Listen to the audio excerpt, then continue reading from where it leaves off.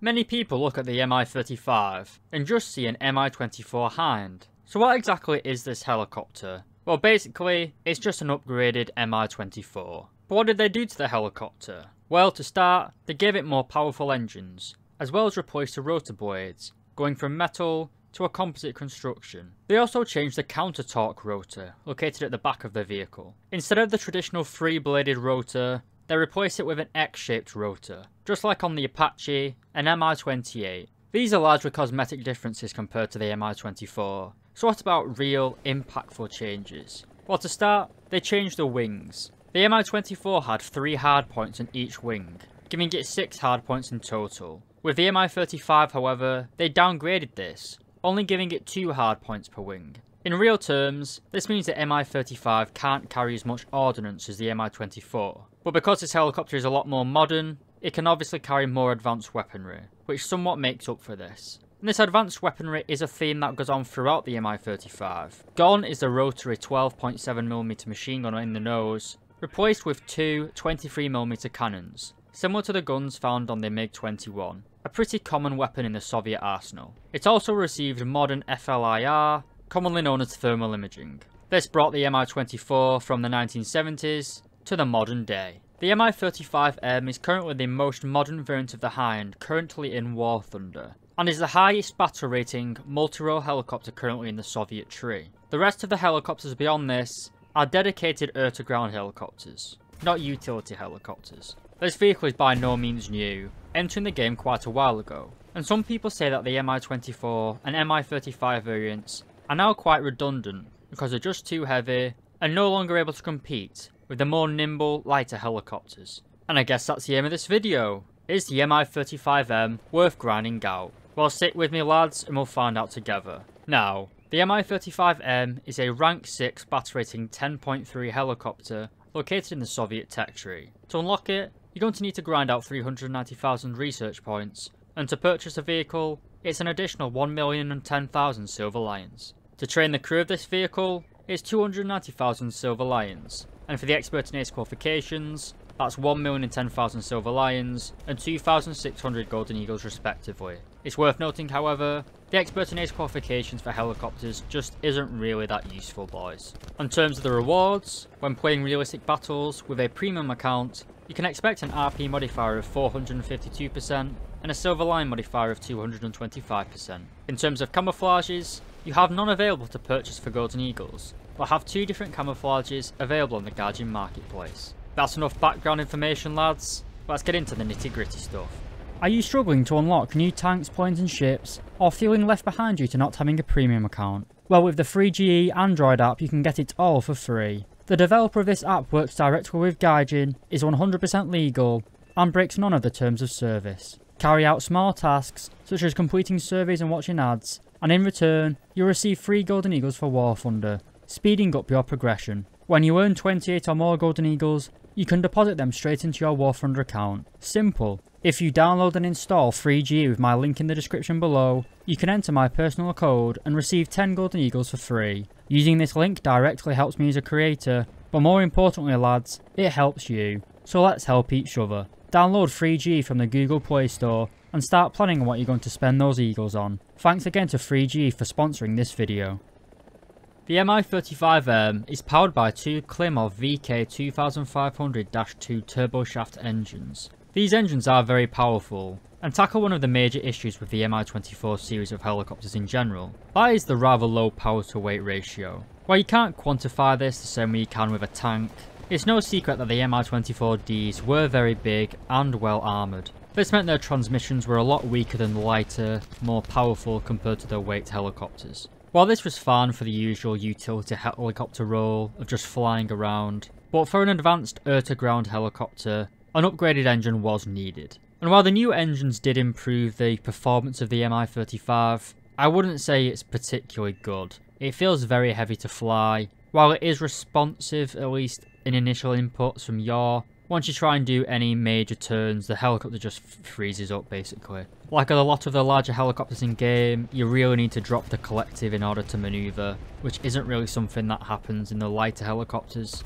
And as we'll cover shortly, there are helicopters currently in War Thunder which can carry a similar level of firepower, but have much better survivability and mobility. But speaking about survivability, how well armoured is this helicopter? Well, we've got 4mm of steel protecting the cockpit and vital engine components. We then have 55mm of bulletproof glass at the front of the cockpit. This is all well and good, but the main threats in War Thunder, at least to helicopters, are air-to-air or ground-to-air missile systems. So what do we have that can counter those? Well, initially, we have a HIRSS system. This is a helicopter infrared suppression system. Basically, this system vents the hot gases coming out of the exhaust away from the helicopter. You can see on the Mi-35 that these hot exhaust gases are vented upwards towards the rotors. One lesson the Soviets learned the hard way was the threat of man-pads towards helicopters. The reason this hot exhaust gas is vented upwards is to protect the helicopter from ground-launched man-pad systems,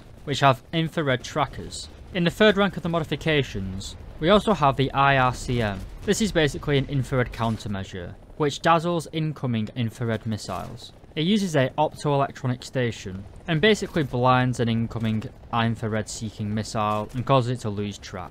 The HIRSS system, as well as the IRCM system, as well as the 192 flares, makes the Mi-35M a pretty survivable helicopter. But anti-aircraft systems like the ADATs don't use radar lock-on or infrared searching. They're basically Sako guided missiles. So while you are pretty much immune from air-to-air missiles, at least infrared guided ones, ground-based weapon systems like the ADATs or Roland is pretty much going to knock you out the sky, no problem.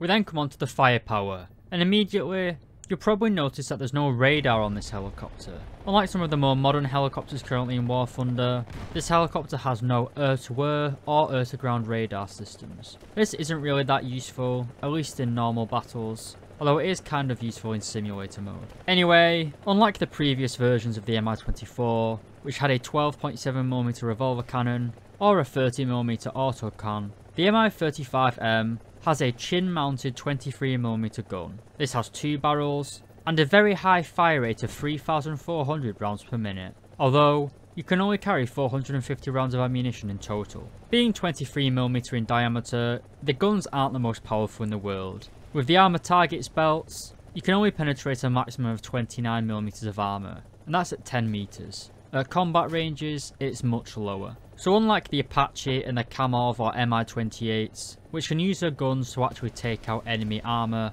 you can only really use the 23mm guns of the Mi-35 for soft targets, such as howitzers and AAA. We then have the 4 hardpoints of this helicopter, with 2 mounted on either side of the vehicle. And when this helicopter is stock, you can carry 80 S8KO rockets. These are dumbfire rockets, but you do have a CCIP for both rockets and your main guns. These rockets have a high explosive anti-tank warhead, giving them 420mm of penetration. They also have a relatively medium payload of 1.69 kilos of TNT.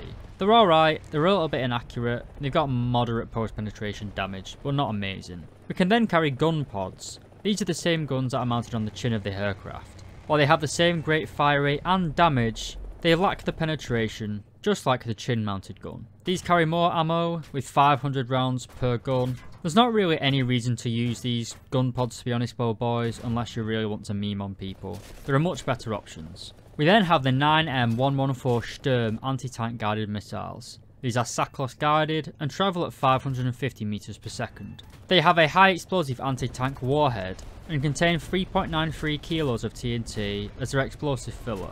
This gives them moderately good penetration, as well as a very good post-penetration damage effect. But they are rather overshadowed by the 9M120 missiles, the attackers. These contain a higher explosive filler with 4.48 kilos of TNT and penetrate 800mm of armor, a good 30% more than the previous Sturm missiles. Both the Sturm and the attacker have a very high travel speed. 550 meters per second is very fast. For example, the Hellfires found on most American helicopters only travel at 475 meters per second.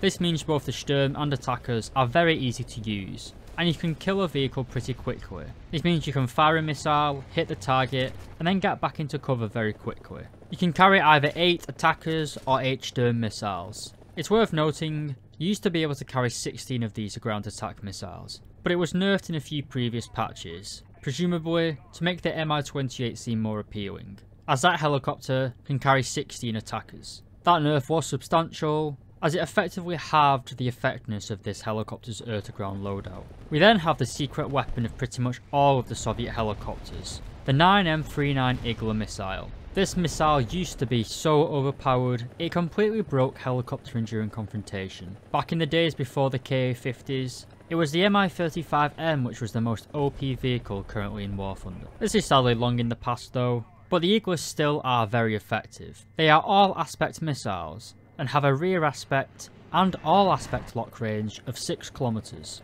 This makes them very effective. They're also very effective against countermeasures, which means they can ignore flares, as well as HIRSS and IRCM. While the missiles themselves only have a maximum overload of 10 Gs, they are very effective. They are long range and pretty much immune to countermeasures, so don't discount these missiles. You can carry 4 of them, as well as 8 attackers or Sturms, or 8 Igla missiles if you want to go for a pure anti-air loadout. Personally though, for the best of all worlds, I usually take 8 attackers, 40 S-8KO rockets, as well as 4 Igla missiles. That's pretty much it for the weaponry. It's a well balanced helicopter, but it's nowhere near as powerful as some of the other helicopters in the Soviet tech tree. Never mind other helicopter nations in the game.